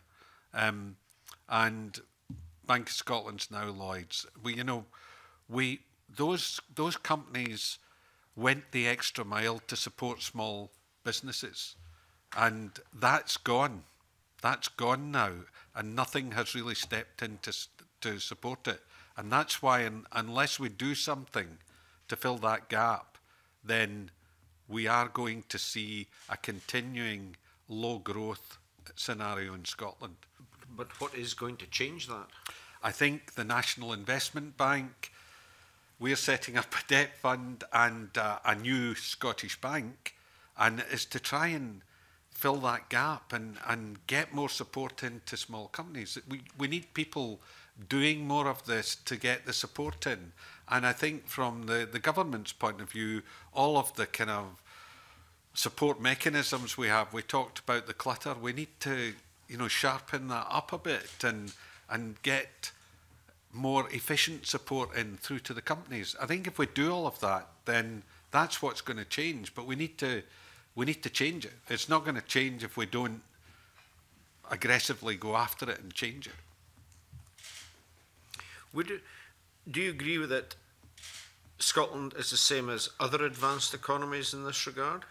Or are other economies actually performing better than we are and already have some solutions? The Fiscal Commission seems to think we are the same as other advanced economies in respect to this poor growth.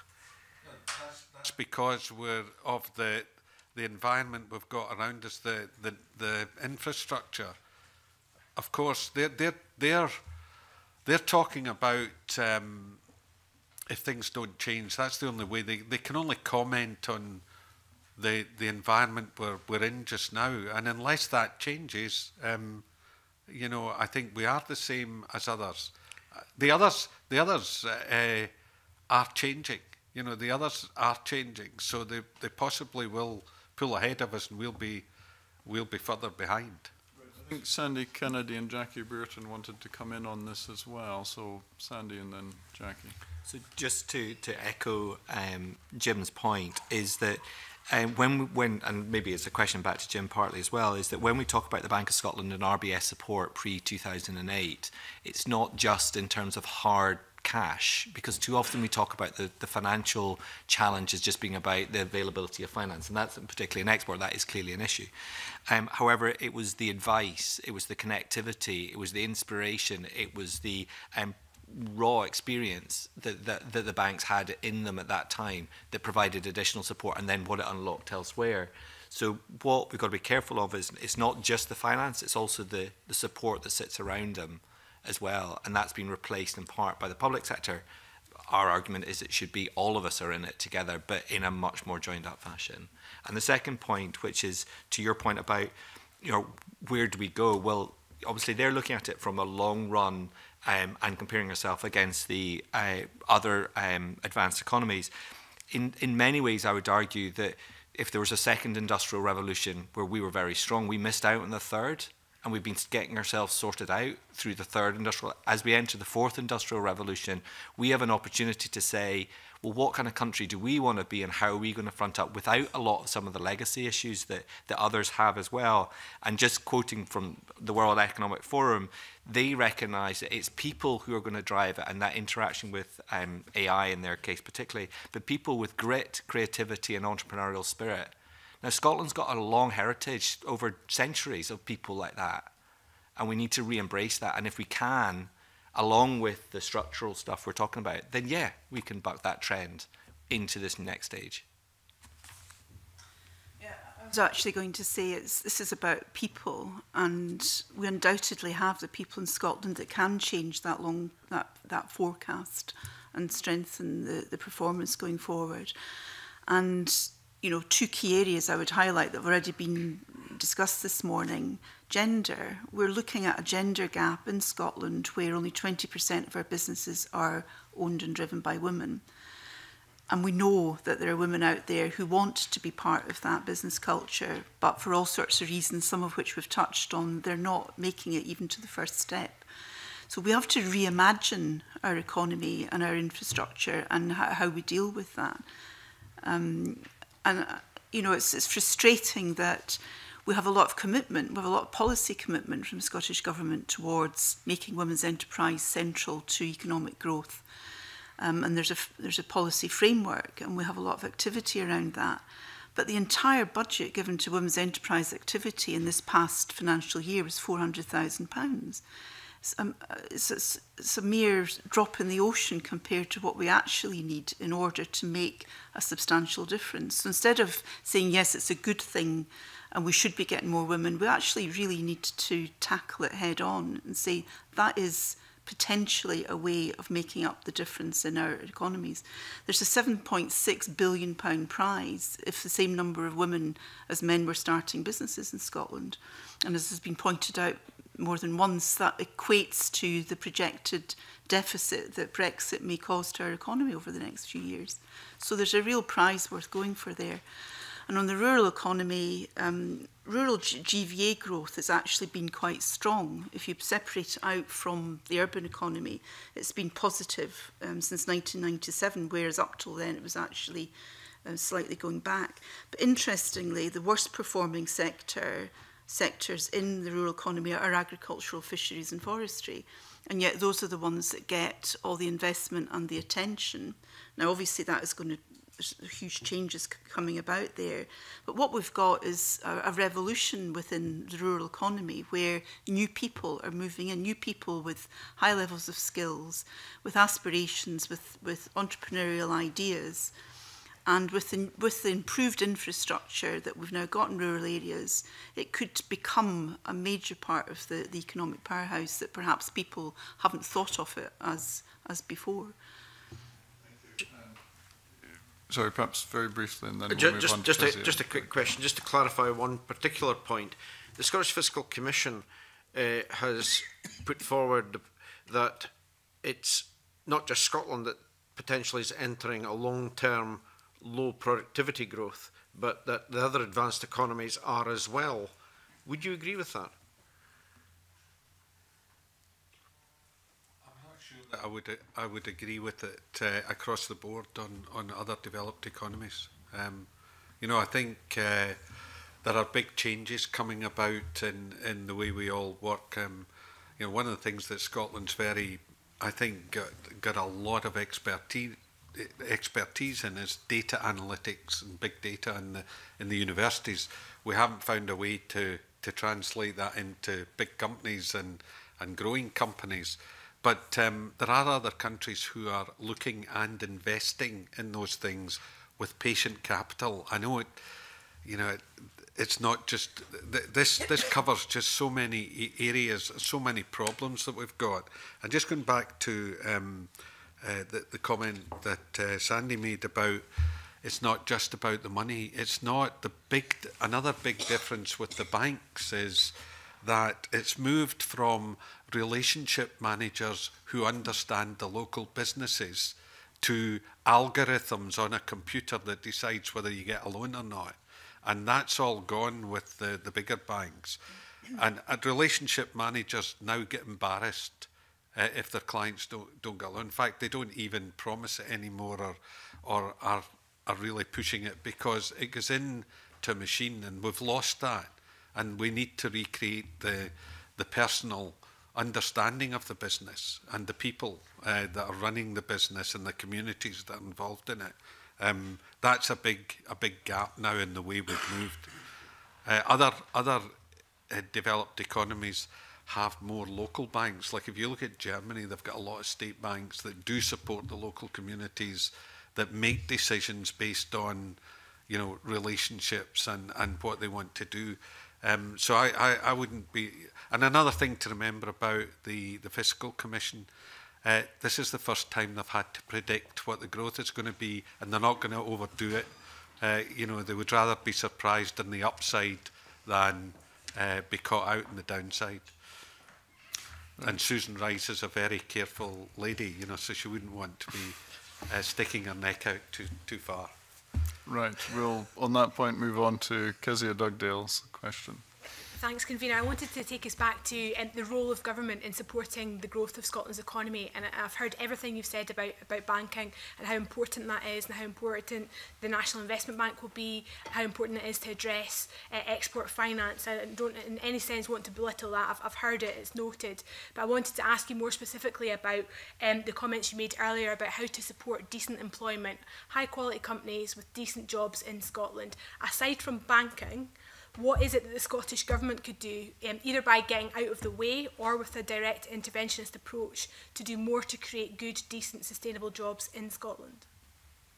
Well, I know you're saying you've heard about the bank, and that's like there's something else. You know, the public sector is responsible for a lot of the big companies that are about. You know, if you look in America, a lot of the big tech companies come out of government support for defence contracts or the space programme, and a lot of money's gone into that. And then, you know, a lot of money's gone in to support the companies that spin out of it. Companies can't just do this on their own. It needs to be a partnership, I think. And I just think this is I don't think there's anything more important than getting this whole issue about the kind of financial support that you give, because, you know, there's a lot of talented business people about, and they know in general what they need to do. They just need the help to do it. Just again, I suppose it's the finance and the support side, and just quoting from a recent paper by Professor Spiegel and Harrison, they say that the proper role of the state is to cultivate the entrepreneurial community and culture that will eventually help to produce and reproduce the resources rather than trying to create them from scratch. So translating that out is the government, definitely doing the things that Jim's talking about, but can also do more to nurture that or cluttered ecosystem as it is at the moment, but nurture it rather than feel, actually, could everybody get out of the way? We're going to do it. I think the key thing is about how to nurture that entrepreneurial ecosystem. It's a key part in conjunction with making sure that the finance is getting to the right people and the export support, et cetera, et cetera, et cetera. Well, if we accept that, the one thing we could really do is the banking and then not look for any other policies to address. Maybe I'll ask a question about the National Investment Bank instead, because I think there is an acceptance that it is a good idea, and that's universal across all the political parties. It's universally agreed, from business leaders. I'm not sure whether the rhetoric matches up. So some people think a national investment bank should exist to fund capital infrastructure projects that will benefit the public sector, whether that's transport links, big builds like new bridges, etc. Whereas what we're hearing from you today, Jim, is actually what we need is a national investment bank that's prepared, because of the security of its finance, to be slightly riskier and do the providing of the finance that our high street banks won't do just now because of the issues that they face. So is there agreed acceptance about what a national investment bank should do from those people who are going to set it up, or is there a lot of confusion about its ultimate purpose? No, I don't. There are plenty of models out there. We don't need to reinvent the wheel. All you need to do is go and look at how other countries do it.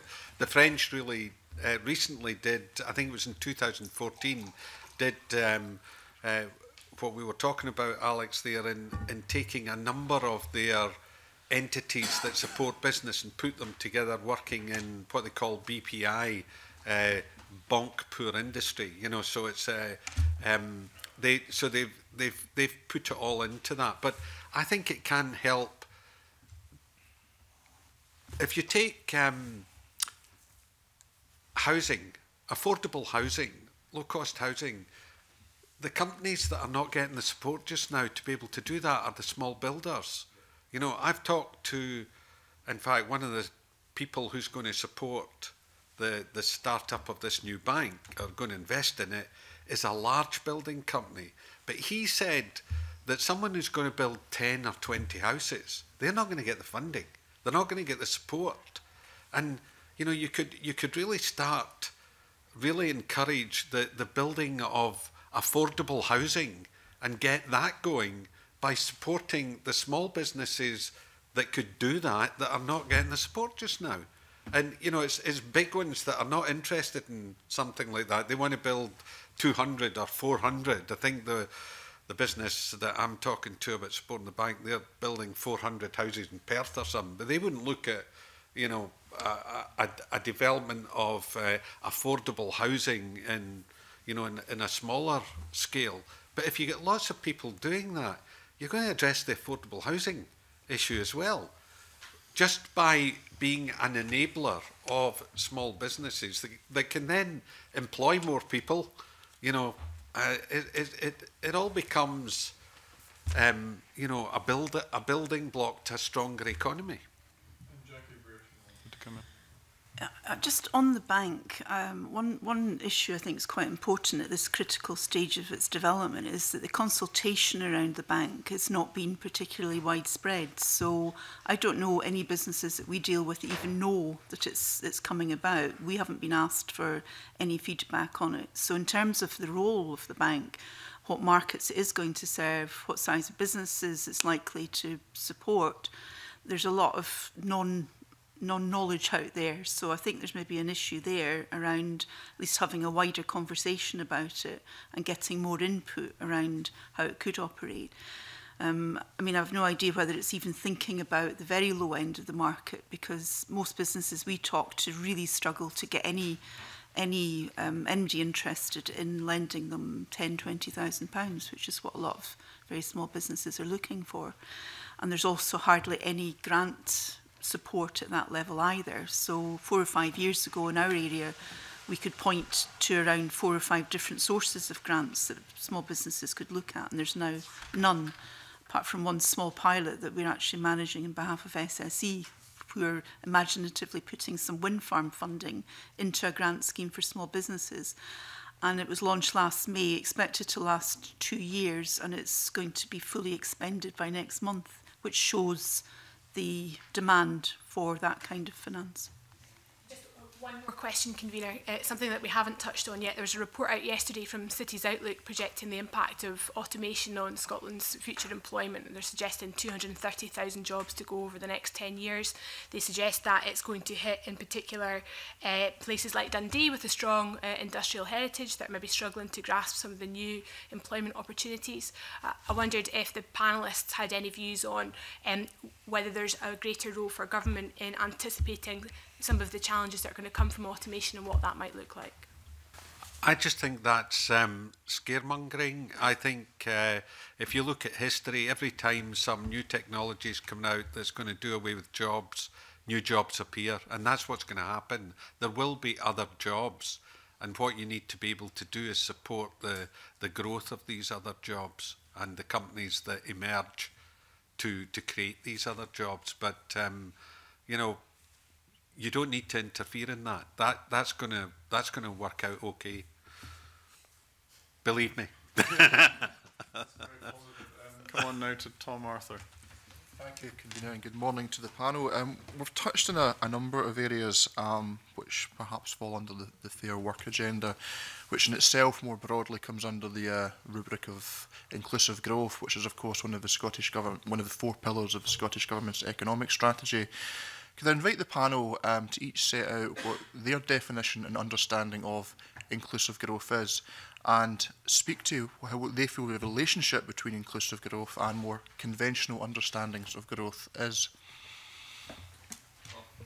You know, I've got a pet. This is a kind of pet subject of mine, because I think we've got an excluded group from, you know, the areas of multiple deprivation that we have in some of our bigger cities like Edinburgh, Glasgow, Dundee. If I take Glasgow as an example, 700 young people a year leave school at the statutory leaving age. 50% of whom will go into a job or go to college, so they're motivated. 30% will get involved with Skills Development Scotland or activity events. Schools are allowed to put a tick at that and say it's a positive destination. It's positive in that they're engaging with the support, but it's not positive destination. And, you know, the figures that we get kind of cover that up a bit. But there's 20% that disappear off the radar. They don't engage with any public support, and that's a poverty trap, and it happens every year, and it's the same statistic in Edinburgh and the same statistic in Dundee, which are the two other cities that I've tested, and it repeats consistently. That's a large number of young people that are being trapped in poverty, and we don't do anything about it.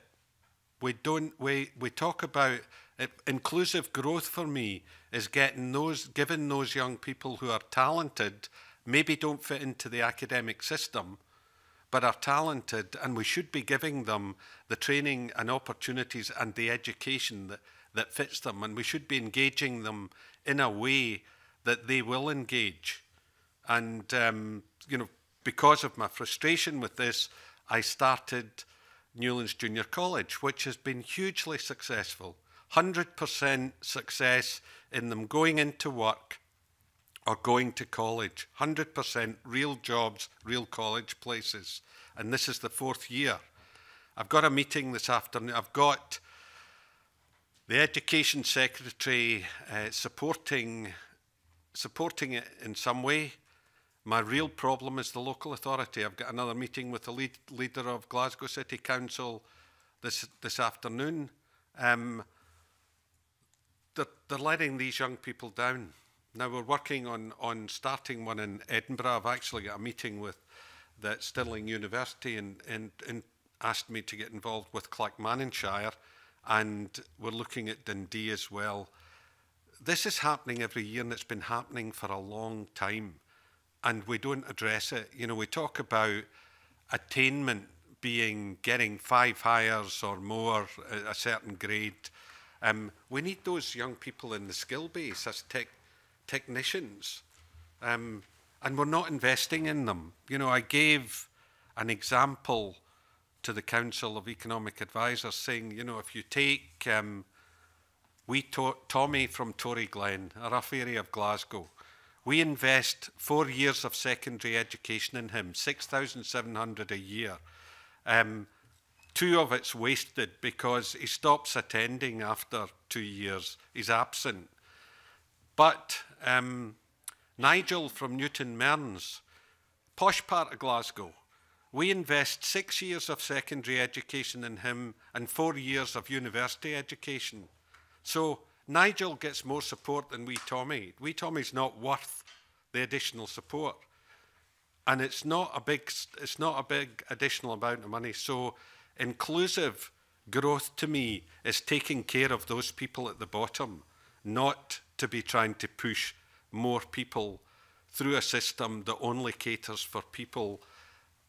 It's the majority it caters for, and it caters for them in a good way, but you're leaving too many people behind, and that's not inclusive. And I think exactly what Jim said, there's the enterprise parallel with all of that. We've already talked a little bit about that this morning, but a real inclusive growth economy is about helping anybody or enabling anyone who wants to create their own job, a business, whatever it is that they need to create an economic future for themselves, to be able to do that. So it comes back to the kind of support that's available. And that's about looking outside the normal areas as well. We have a group of entrepreneurs in our area with health issues, and they come together as a peer group regularly. They don't talk about their health issues. They talk about how they can support each other to build their businesses. And when you think that there's hundreds of thousands of people with health issues across the country, sometimes you can't go into traditional employment. That's a prime example of where an inclusive growth approach would help if there's the right support available for these people. But another look at it, another perspective is, Jim touched on procurement. I think we create an elitist version of business in Scotland because we tend to concentrate most of the public sector procurement on a relatively small number of businesses, and we make it really difficult for very small businesses to get into that system. And various attempts have been made to address that over the years and haven't really succeeded. It needs a real effort, and ironically perhaps post-Brexit there might be more opportunities because often the excuses around fair tendering, etc., and European rules are used against opening it up to smaller businesses. But to me, that would be a key way of ensuring that there's more equality of growth rather than exclusive growth. Again, echoing what's already been said on the panel, for us in Entrepreneurial Scotland, inclusive growth, if you look at it from an economy point of view, is that nobody's left behind. So Tommy's not left behind, and other people like that within an organisation is the same. Is that this is something that, and many of the best businesses do this, is that everybody is coming through together, so they benefit. Skyscanner would be a good example of that.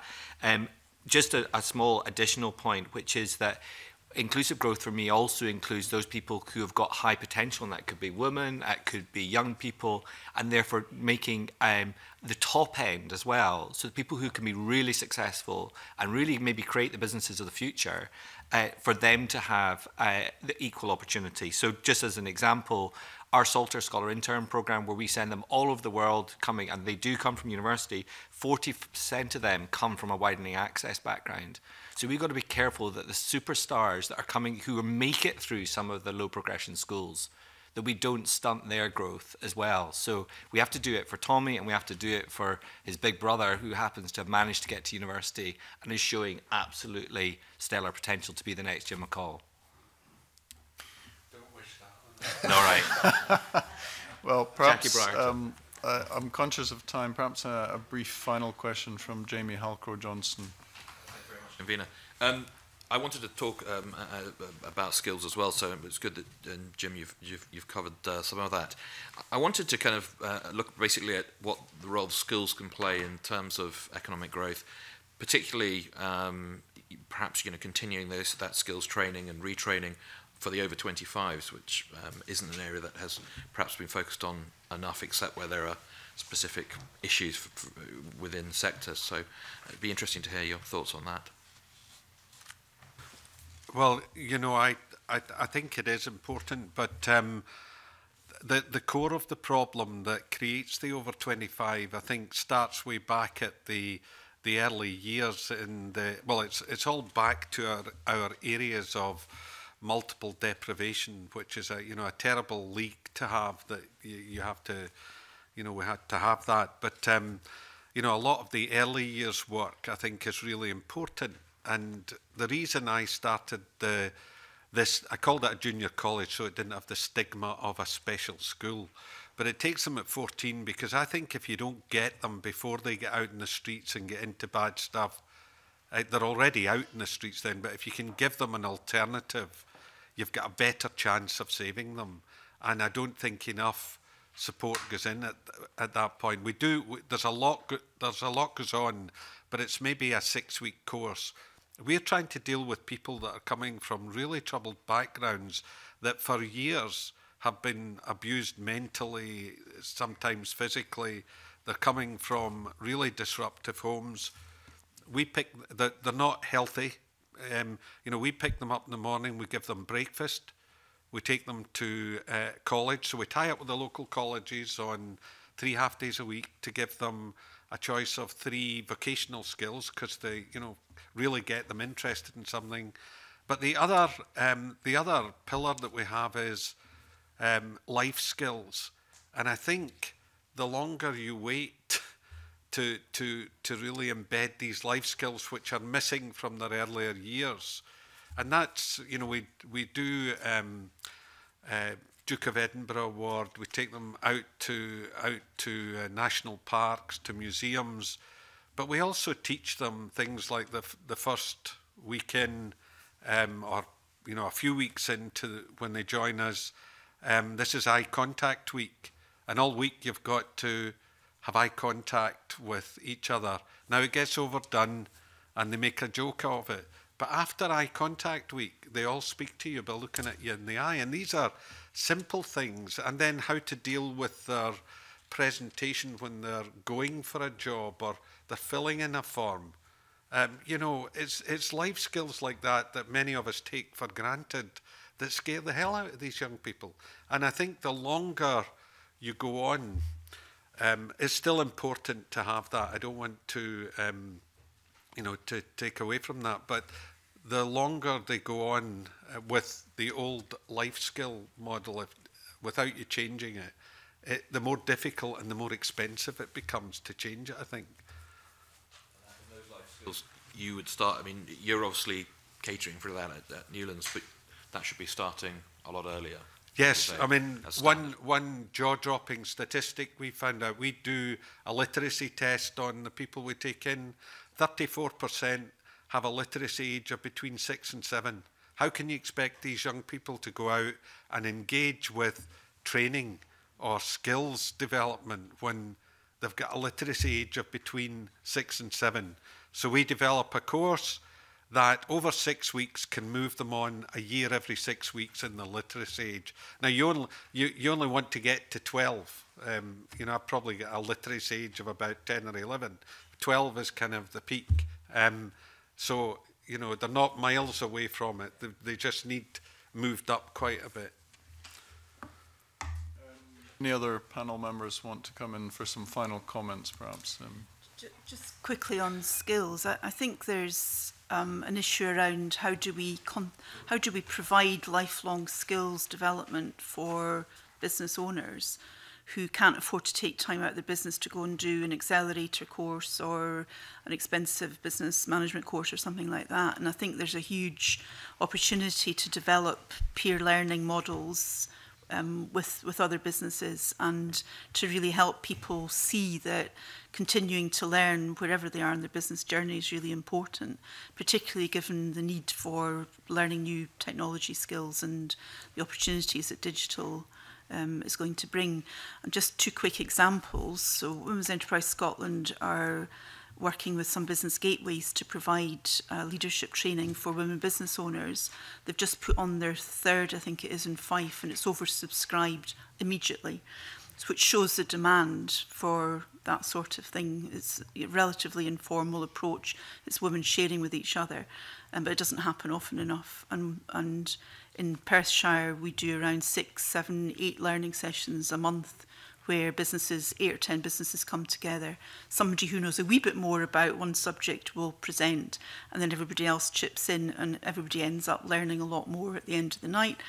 And they've had a useful networking and development opportunity, and it's not difficult to do. It's very easily facilitated. So it's sort of deformalising that skills, because we always see skills and training and development sounds like it's got to be a formal course. It doesn't have to be. And can I just add on the on the college that we've got, we have links with industry to support us with local businesses.